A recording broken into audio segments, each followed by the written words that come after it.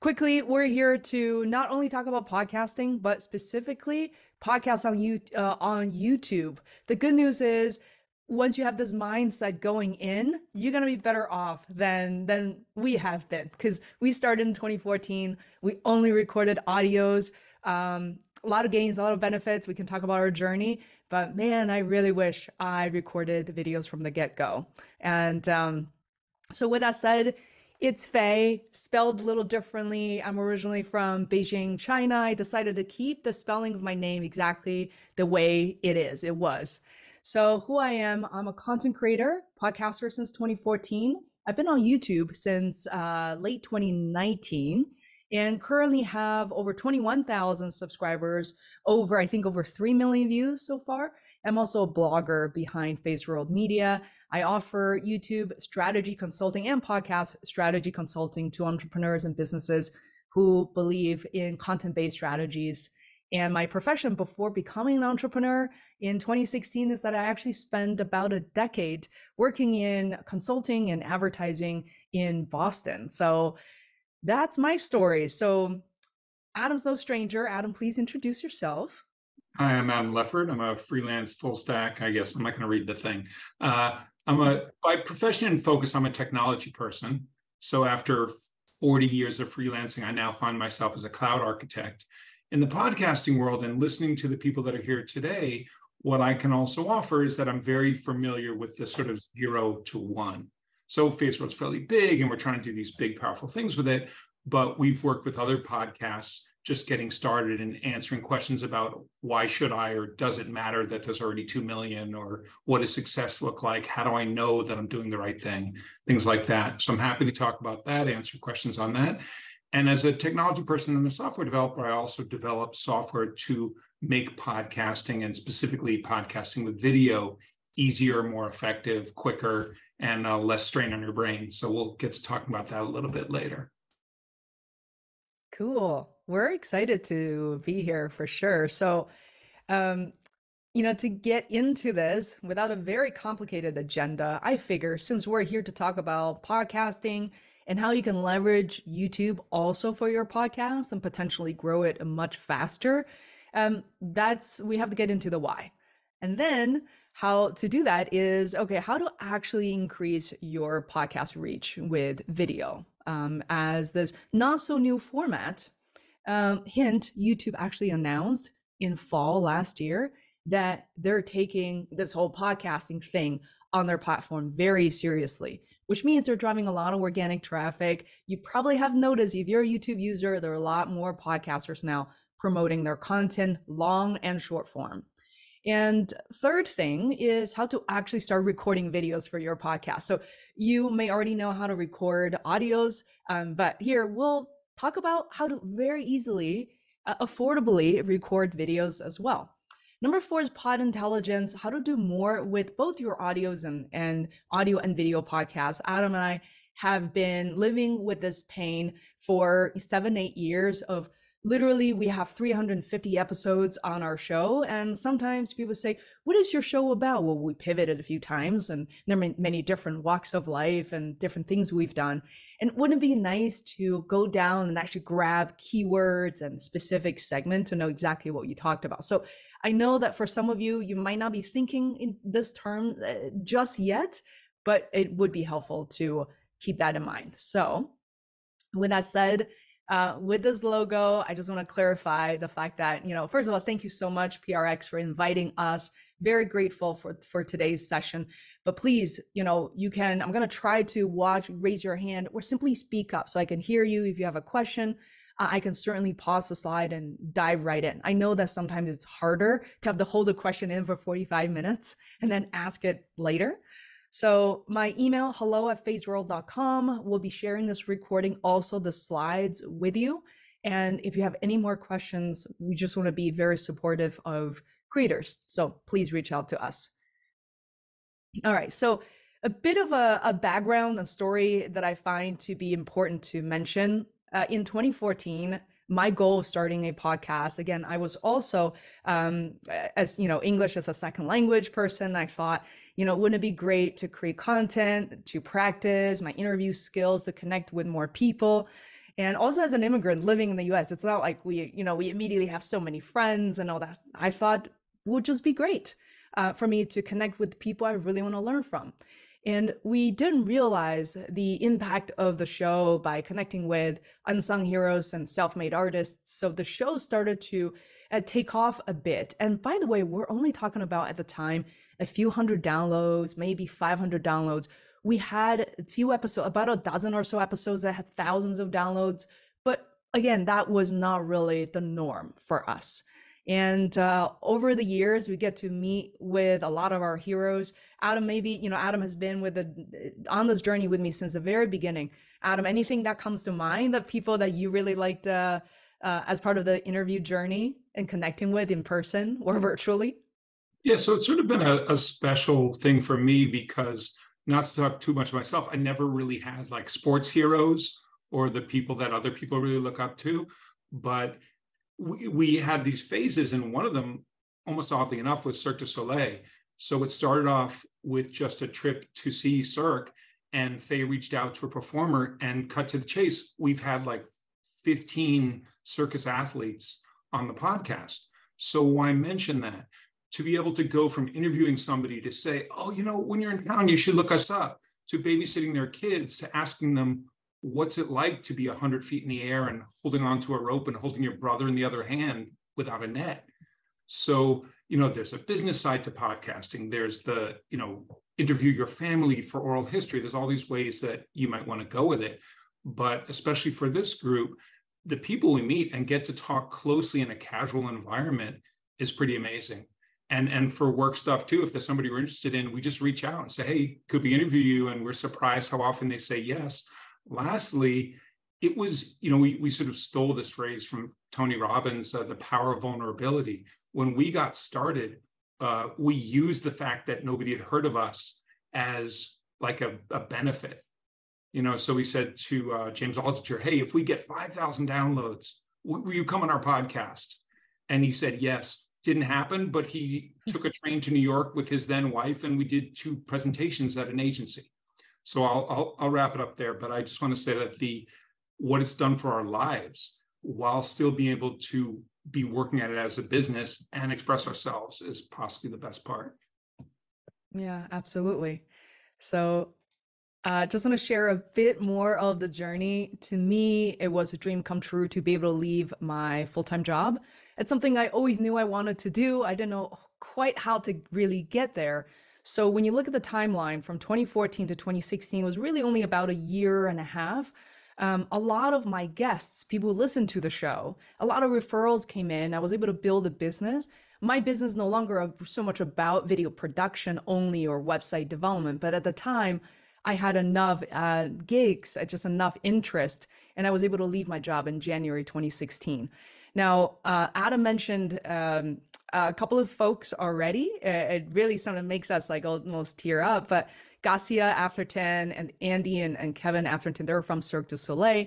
There may be some familiar faces that you recognize, like Seth Godin, maybe Chris Voss, who wrote the book Never Split the Difference, Sarah Cooper in the past couple of years. And it was just really amazing to say, okay, where is this podcast taking us? By the way, none of this was really planned. I had no idea. But at one point we'll be like, okay, wouldn't it be great for me to produce a documentary series? And it was so popular at the time, 2017, 18. And so we did it, travel around the US, mostly West Coast, East Coast.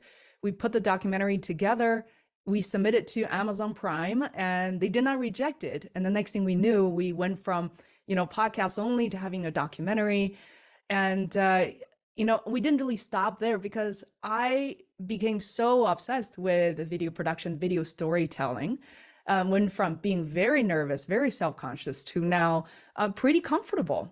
And I started basically my YouTube channel and start, creating content. As you can see down here in the lower right-hand corner, I said, why not? I'm going to starting in 2020, I'm going to live stream all my podcast content to multiple platforms, YouTube being one of them.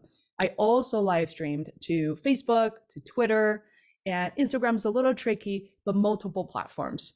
And as you can see, some of them are getting immediate tractions. And you know, years later, some of these interviews are still gaining views. The most popular is with Chris Voss. And as these, as these videos are just living out there, and I was thinking, I wish I thought of this before, because prior to recording videos, all I had to rely on was just audio. And I found the analytics for audio alone was very limiting. So this was very eye-opening for me. So I'm gonna pause and say, like, based on what we have shared so far, are there any questions, thoughts before we keep going?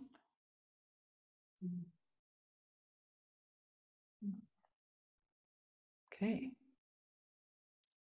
All right. So let's do this. If you haven't started your podcast, I know that we kind of did a very quick survey. There's some of you already forming the ideas in your head, right? Getting really excited. You probably still have some doubts.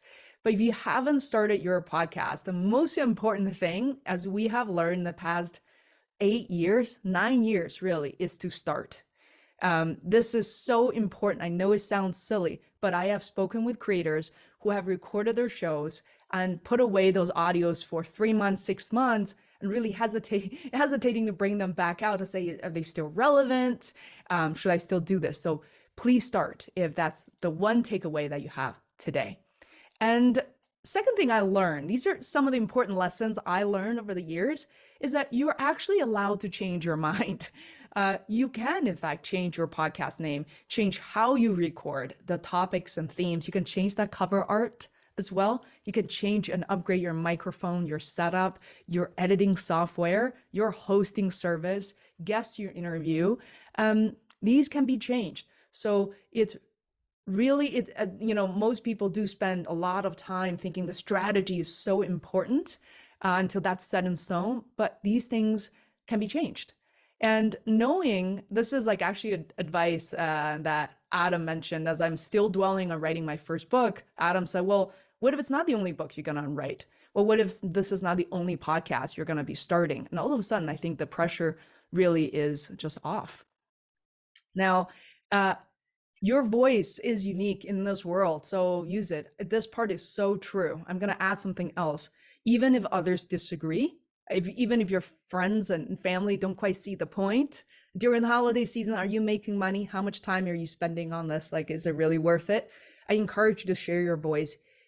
Even more if you are, a woman, a minority, you have an accent, you have a disability. And we've heard all these questions before. The answer is yes, you should share your voice. Now, as I mentioned earlier, the number one mistake I have made as a podcaster is not recording video from day one. Now, I'm not going to be too harsh on myself because at the time that I started, not only that I wasn't comfortable on video, a lot of our guests were not comfortable recording videos. I still remember one of the episodes I did in 2019, just a year before the pandemic. I still had a lot of guests saying, well, I'm feeling really self-conscious, maybe not. However, as soon as I offered to live stream and record videos in 2020, just within months of the pandemic, every single person said yes. They were all comfortable recording videos. So the good news is by now, a lot of people are, and you can take advantage of that kind of built-in Zoom training. Now, why YouTube? Or you may be thinking like social media, well, YouTube, what's the point? Is my audience really there? Now, it's important to remind folks that YouTube is part of Google, which is the largest search engine in the world. Well, YouTube happens to be the biggest video search engine. And there are 2.1 billion monthly active users, and there are approximately 122 million users per day. And the most important thing, which I hear as the pain point for podcasters, is they want to be memorable. They want people to return to their show.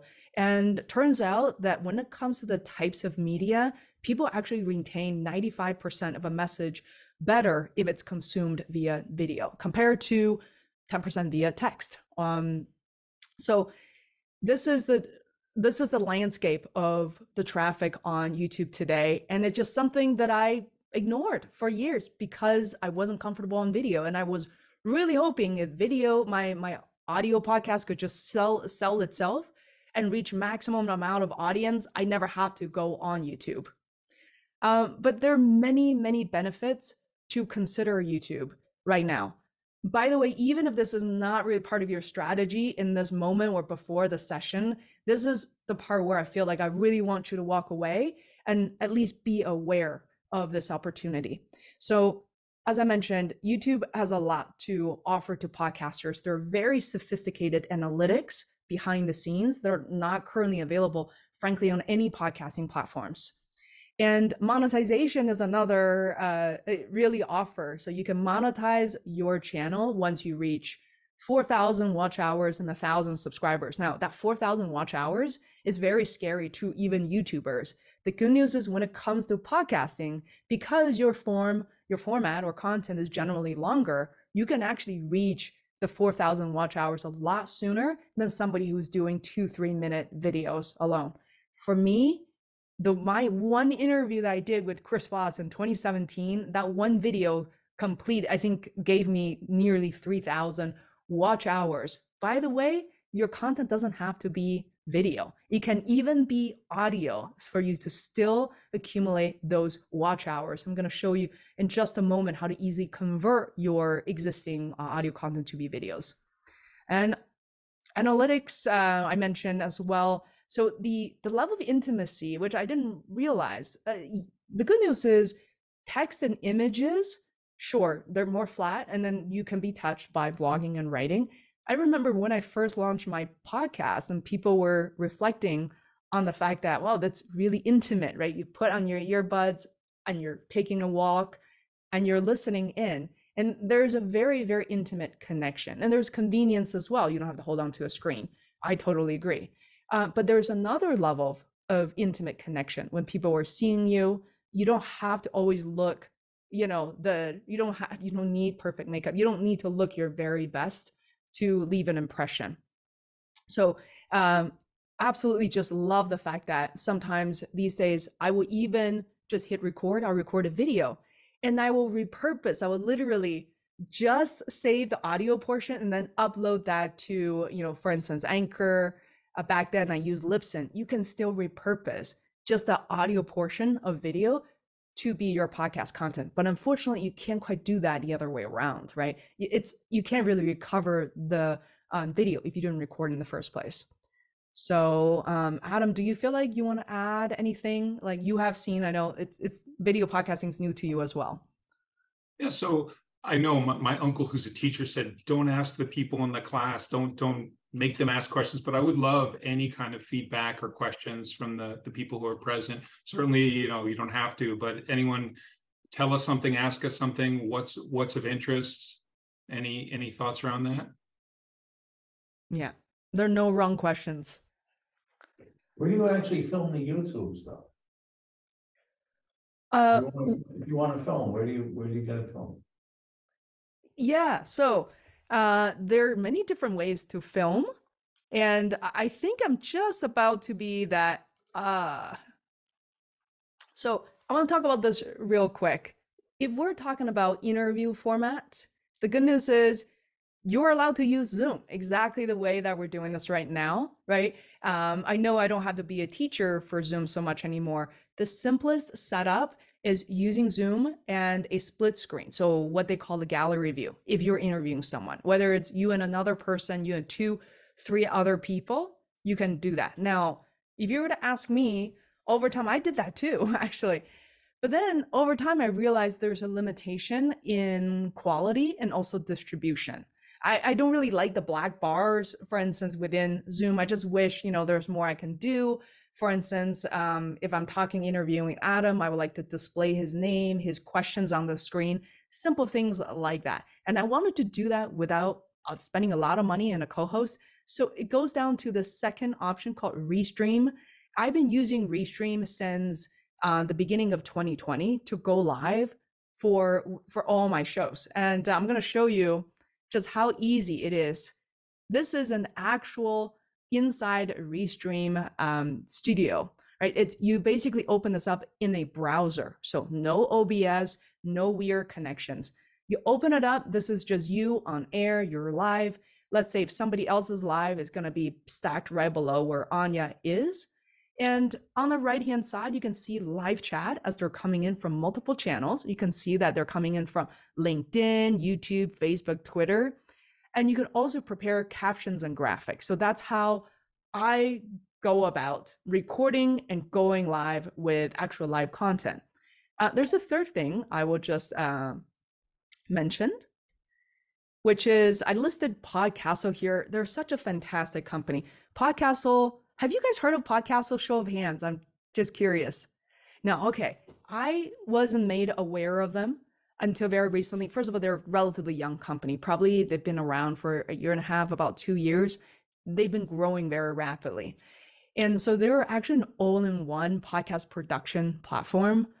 So for me right now, what I love about Podcastle is I'm able to record 1080p 4K high resolution videos. So in other words, I'll ditch Zoom. If I'm going to interview Adam, I'll send Adam an easy link from Podcastle and say, let's record videos. And not only it's video high quality, their audio is also high quality. Even if you have background sound and things like that, they have something called Magic Dust, which is a feature that's built into Podcastle that's going to eliminate and really reduce the background sound and make your voice come across almost like studio quality. And that's something that it's just going to be hard to do with Zoom alone. I'm going to continue with what else are you using to record? So I have a webcam. This is a Logitech 4K. It's probably pretty high quality, have a big background. A lot of people can record whether it's a solo show or interview shows directly with just a webcam. In fact, we have guests coming to our house and I'll literally just pull the chair over and somebody will be sitting right here and I still have enough background. Now, if I want to record even higher quality, I will rely on what's to this side of my room, as you can see here. So I have a ring light. I also have a 4K camera. That's a Sony 6400. So I just record video that way. Does it help more or less? Okay. Yes. Did you have to invest a lot of money up front?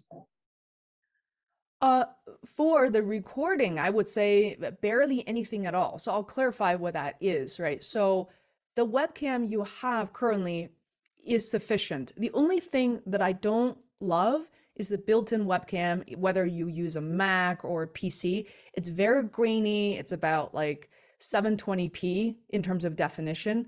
That's why when we were first hit with the pandemic, I actually bought a Logitech 1080p webcam. That right now is probably $70. The one that I'm using right now, it's more high end. This is like about $129. That's it. Now, the sound is important.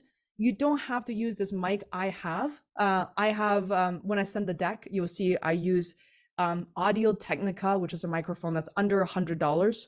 And literally you can use that for years. So when you add it all up, your video podcasting investments probably can just be a couple $100s upfront. And the system can stay with you for years. In terms of the software, I'll mention real quick. Zoom is Zoom. It's $14.99 a month. Restream has the lowest tier is $19. They even have a free version, completely free version, not even freemium. And the only restriction is instead of streaming to both your Facebook personal profile and your page, you can only do one. So for me, fine, I'll pay the $20. Podcastle also has a free version. So there are actually a lot of free products out there and you can upgrade only if you have to. So that's a great question. I always advise people to not worry about spending thousands of dollars getting the product because you might end up not needing them or not liking them. So start small and you will know exactly when to upgrade. I remember when I started my YouTube journey, like purely video, I just used my phone. Just my iPhone at the time was not even like a very high-end one. It was the older iPhone. And then 3 months later, as we're growing the channel, 3 months later was towards the end of 2019. I'm an entrepreneur. I was thinking, no, from tax reasons and all that, let me invest in a camera. My Sony camera, the body of the camera is, I think, $800 to $900. It's definitely cheaper now, and the lens is about $300. Okay, so I hope that helps. Let me see if I skipped over anything here. Oh yeah, I really like the stats measured by YouTube, which is 80% of top watch videos feature hosts on videos. And I would like to just mention when I was, maybe, I don't know, maybe it's just a me thing, but when I first started podcasting, I was really worried that I was talking too much. I was, too eager to ask too many questions. And and even when I started video podcasting, I was like, oh, I don't need to be on screen. I will hide myself in a corner. But turns out it's your show. People will actually like to see you. It is more engaging when the host is part of the content. So just as a reminder. Okay, so this part may be relevant to one or two of you at the moment. It comes up, people say, oh, I've been recording audios for years now. Now, if I want to consider YouTube, does it mean that they all go to waste? It's not true. YouTube is not only not preventing people to use audio, they encourage you now to use audio. Now, you can't just upload an MP3 to YouTube.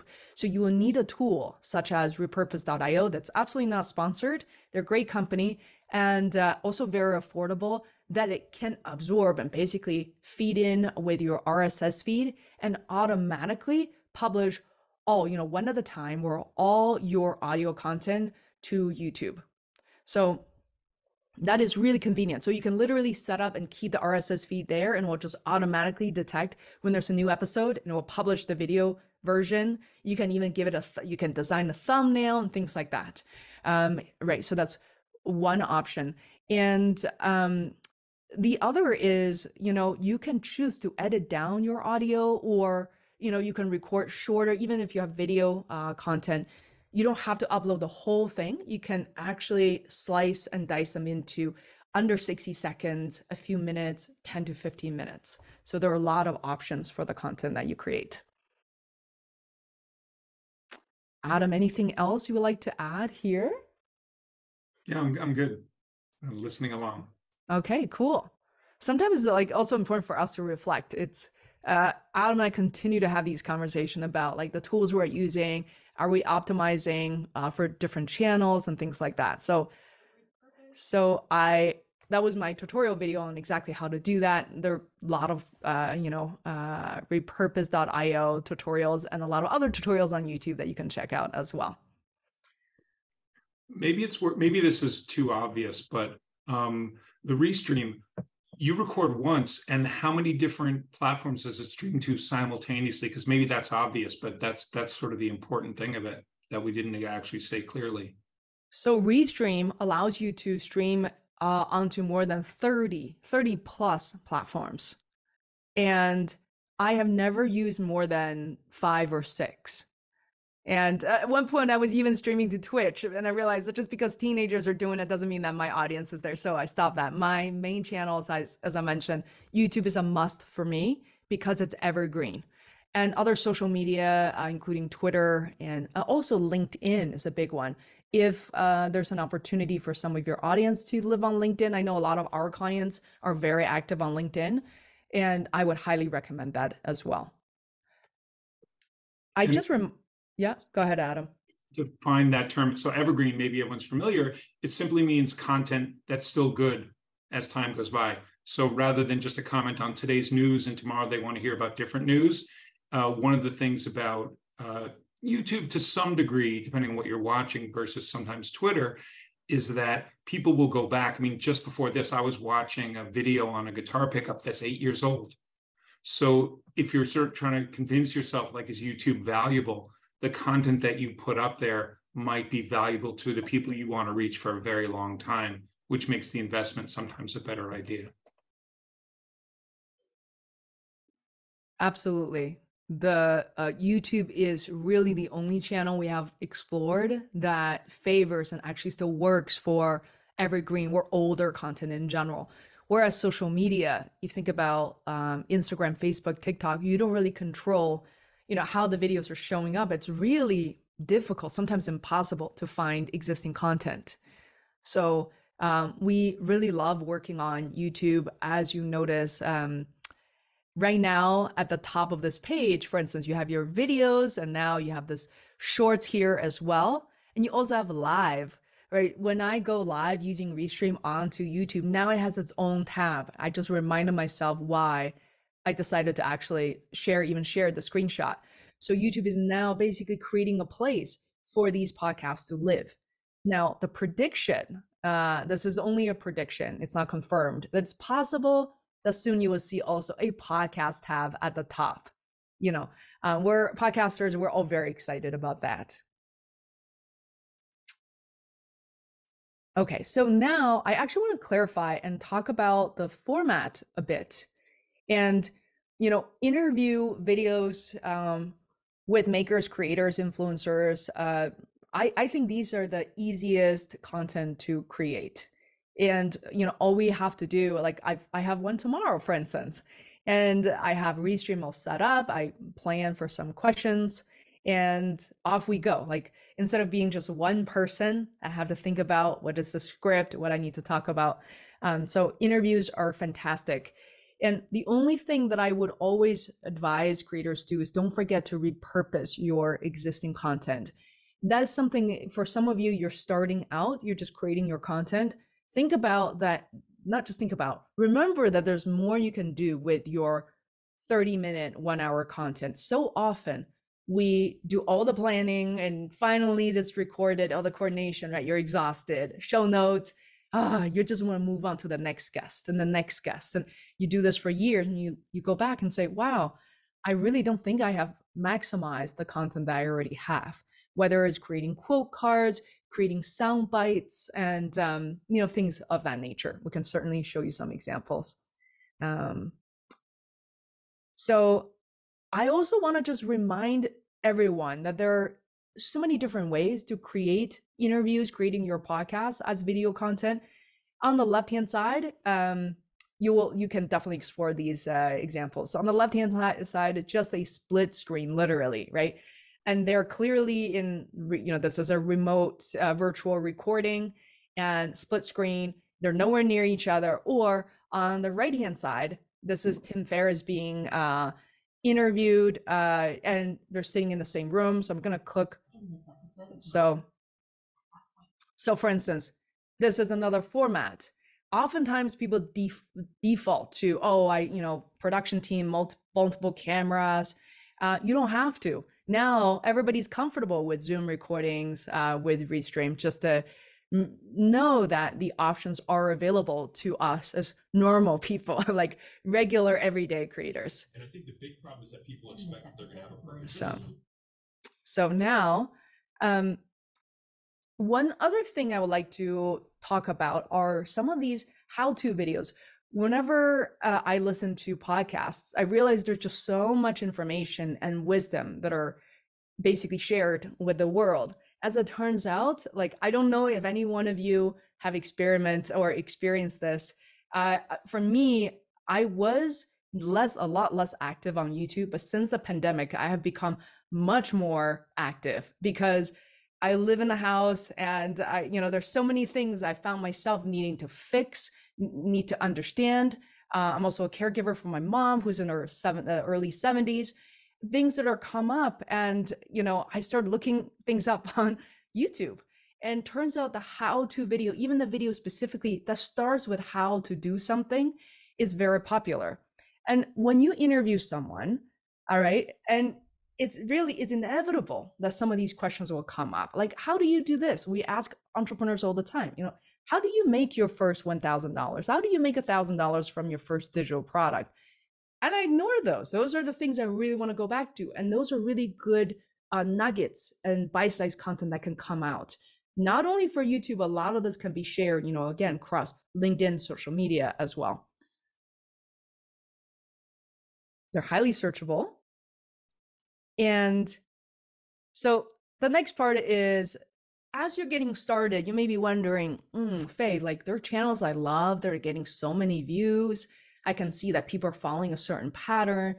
Is there such a thing as YouTube strategy? And the short answer is yes. And that's why, we have our business working with more. We usually work with fairly established creators and businesses, but there are tools out there that you can use. So TubeBuddy, this is their logo, and this is their link, starts with only $4 a month, and they give you basically down here is called the Keyword Explorer. So whatever you need to search for. So this term, I just literally typed in 3 ways to facilitate successful workshops. Now it's telling me, based on the data it has gathered on YouTube, what's the likelihood of something, a piece of content like this could take off. So as you're editing your interview content, you could actually do, conduct these research right alongside on YouTube. Okay, so as I mentioned, so Adam and I last year in 2022, because we're living with so much content and we're also working with webinar hosts, people came up to us and said, well, we really want to just be able to share bite-sized content on, within our Facebook group. We want to understand more of what we have done. And so I just want to share this with you guys. If you have a show now, or you're going to record something later on, if you want us to help you break down a 1-hour piece of content, we're going to show you an example, demo that as well in just a moment. We'll be very happy to help you with that. One of the things that Adam and I like to do is actually get into the mindset of the creator. Like, what made you start the show? What really would you like to highlight to really understand what you're doing? So that's why we call this is artificial intelligence powered, but also human curated process. So, here are some additional links and resources I would absolutely encourage you to explore. These all came from official, youtube.com, and they put in a lot of work, but it's just a little easier to actually, to explain, to articulate it for us to have a conversation.